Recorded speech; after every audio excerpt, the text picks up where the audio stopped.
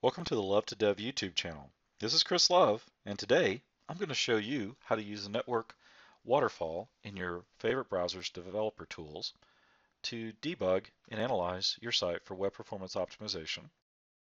And as usual, we're going to look at the movie application, and we're going to start off here in Internet Explorer, and we're going to look at the network tab, and you see I just loaded it up, so we've got a waterfall going on here. And by default, Internet Explorer does not have the waterfall capability turned on, and they do this because it is a slight performance hit to kind of intercept the pipeline there, and so they make this an optional thing for developers because you may not always want this on by default. The next thing we can do, if you look at the toolbar here, is we can export the captured traffic, and this is very useful if you've got something to analyze the network data XML. I believe this actually is in HAR format. I'm not totally sure, but it's useful to kind of log this if you want to analyze it in an external tool. We could always clear the browser cache. And oh, I skipped over one here. This one is to always refresh from the server. That means kind of ignore the cache. If you want to clear the cookies, you can clear the cookies. And I always leave clear entries on upon navigation or on navigate because it'll just be an additive thing and that gets really confusing. It's not quite as useful to me. And then we can also clear all the entries. Okay, so those are some real quick things. Now we'll kind of look at what the waterfall is, but to do that I'm going to need to refresh the application. So I'm just going to hit Control F5 and you can see everything has loaded. Alrighty, we still got some things loading in, but that's okay. They're kind of lazy loaded kind of things. So what we're looking at here is your basic waterfall. Now normally I'd have a little higher resolution so it wouldn't look so small, but we can scroll down and we can kind of see how assets get loaded, and I'll explain to what's going on with some of these as we go through. There's different kinds of requests that are required to compose any web page or web application. The first one is a request to the server to get markup. And that markup is then parsed by the browser and additional assets are requested. As you can see here, here's the HTML, which is followed by CSS. That was initiated first because obviously that's in the header. And then when we got down at the very bottom, we requested well, actually, the virtual earth scripts need to get called because they do not work if you lazy load them or do not load them ahead of everything, which is kind of a negative, but we'll talk about that in another presentation. And then here's the code for the application that we're working with here. Here's the background image, and then here are the movie images, and so forth and so on. Most of what is on this homepage is going to be movie posters because there's about 50 movies that are getting loaded. Now down here at the bottom, this is an interesting little thing that's going on here. And this is not common because most websites are not enabling offline mode like I do. But what it did was it loaded the application cache, which is the cache manifest file that is part of the application to tell the browser what to load and cache in the offline cache. Now, you can see in the background, it went and called the markup all over again. It called the CSS, the fav icon, the background, the app live, and so forth. And what it's doing is it's going to cache those assets for us locally. Now, you can see there really wasn't a request going on here, and that's because they were previously cached. And so it essentially just didn't really do anything on those calls. Now, you notice here we've got aborted if we just expand this out. And the reason why this request was aborted, even though it did actually result in the image being delivered to the page to get rendered, is because it was already cached by the app manifest. We're going to look at the cache manifest in another video another day, but just know that it was kind of already available to the browser. And therefore that's why it aborted the call, because it said, hey, I've got a local copy that's good. And the same thing happened up here. So what we're going to do is we're just going to look at the details here. First we got the timings, and this is important for web performance optimization. And you can see what initiated this request was me hitting the F5 button to refresh the page.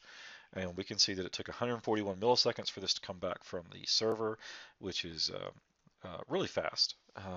And you can see that the payload was roughly 25 kilobytes. Now, that's going to be compressed, and we'll talk a little more about the structure of the application in another video, but we'll just kind of dig into this because it gives us some insight into the actual request. First, these are the request headers. This is what got sent to the server so that the server knew what to send back. And you can tell it supports HTTP 1.1 because HTTP 2 is not fully implemented yet. That'll happen later this year. Tells it what kind of text, what kind of content we're looking for. In this case, text HTML, what language. I've got things set for the user agent string that we accept compressed content, the actual host that we're looking for. We want to have keep alives enabled. And then the cache, there's a cookie which I believe is from Google Analytics. And then here's the request body. There was nothing because I'll be quite honest, it came from the other request body. We didn't have anything set down, so we don't have any forms, right? So our data that would need to get posted. So there's really nothing there. And then the response from the server, we get the standard headers back, just basic stuff that we needed to know. And here's the body, which of course is our markup. Just kind of scroll through that. You can see it's just your standard markup that composes the application. Here are the cookies. I don't really use cookies, but again, I thought this was Google's, and that you can see that right there. That's the Google Analytics. You can see the initiator was really the refresh, which we've already looked at. But this is for performance. This is how you get more details on the overall timing. Now, this is really narrow over here because all in all, it did to get all the images to come down. In this case, the images are coming from the Flixtor CDNs. It did take nearly 7 seconds to get all of them. So that means this is pretty narrow. And what we're going to do is we can see here we've got a little key here. It's kind of showing us what's going on. Let's see if I can move this out of the way. I guess I can't. But we had a wait of less than 47 millisecond. We had a start time. So this came really fast because it was really kind of a local call. And so it's not necessarily the best one for us to look at to get a full detail on it. We'll go down and look at one of these that actually came from the Flixtor. So we can see that we had a wait of 57 milliseconds. And that usually means that we're doing DNS resolution, things like that up front. Those all count against us as far as downloading content. You can see the request itself took 125 milliseconds to get down there. There it is. And the response took about 235 milliseconds to come back from the server. And that's where the actual content was. There's really nothing else we can kind of drive into here. It is interesting to note there are some more details here. First is the DOM content loaded. So we can get that to pop up without expanding. I guess I'm going to have to expand it. That is, if you're familiar with jQuery, that's effectively where the jQuery ready function would have executed. And then the final everything's done load event would have gotten triggered at 6 seconds. Okay, and this one's pretty important because it kind of indicates when the DOM's been parsed and the user can kind of start interacting with it. This final load event means all the assets have been loaded. So you can see there's kind of a gap between the two of those there. And the reason is because I've got like 50 images that are coming down from the Flixtor CDN to compose all those movie posters in this particular example. Now I want to go look at kind of a common thing that most of us go do. We go look at news sites, and I like to keep up with the Texas Rangers and stuff from back where I grew up. So I'm going to load the Dallas Morning News here, and you can see it's taking a little while to get going. And there we go. Still spinning up there. You can see the waterfall on the right is still kind of building. And the reason why I kind of want to do this is because this is one that's outside of my ownership, so I don't own the content of this, so to speak. So we're going to go look at the timings on this one. Let's see if we got a little bit different here. You see this came back fairly quickly, 328 milliseconds, but the overall load was 16 seconds. The DOM content, meaning it wasn't available for a user to interact with, was right at 11 seconds. So that's really bad. You can see it's still ticking up here. It's still loading assets. Right now we're up to we're almost at 450 assets. There we go. We crossed 450 HTTP requests to compose this page. That is really bad, by the way. And anyway, so the waterfall gives you the ability to kind of see how long it took different things. So you can see right here, this took 4.29 seconds to load. Let's see what kind of file this is. This is their CSS file, and it's 245 kilobytes. Normally, most of my applications compressed CSS runs between 10 and 30 kilobytes. So 245 for the base CSS is drastically large.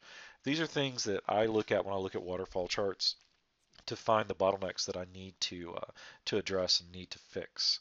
And I can guarantee you they've got a lot that they need to fix with that. Not going to keep picking on them so much, but let's go back over. Let's go over to Chrome, and we'll just open up the movie thing. So movies.love2dev. Kind of see it load up here. There we go. We'll hit F12 to open up the Chrome developer tools. We'll look at the exact same thing over here. So it doesn't load it unless the developer tools are up, so I'm going to have to refresh. So I did a Control F5 to do a hard refresh. And, oh, I was looking at Ajax calls. All right. Which is one of the nice things about the Chrome developer tools is the Ajax calls. All right, so very similar. You can see these are canceled because they were already cached because of the cache manifest file. This is the way Chrome shows that.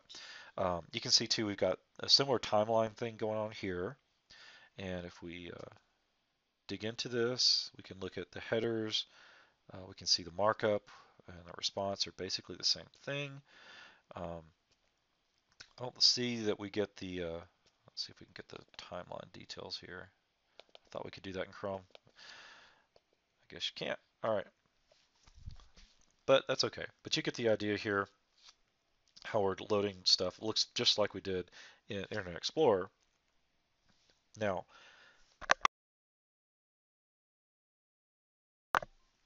a difference we can do is we can filter by type, which I really like in Chrome. And to enable that, we toggle this little funnel here to filter. And so it turns on and off and gives us just the request made for these types. So if we had media, which I don't have, for the JavaScripts, as you can see, there's the virtual earth, there's the actual application, and these are from virtual earth for the most part. I think these are Chrome extensions right here. I don't know why those always get included, but they do. I didn't have to make any Ajax calls, and we'll cover why in another video when I show you how to do some performance optimizations for applications. I don't call any custom fonts.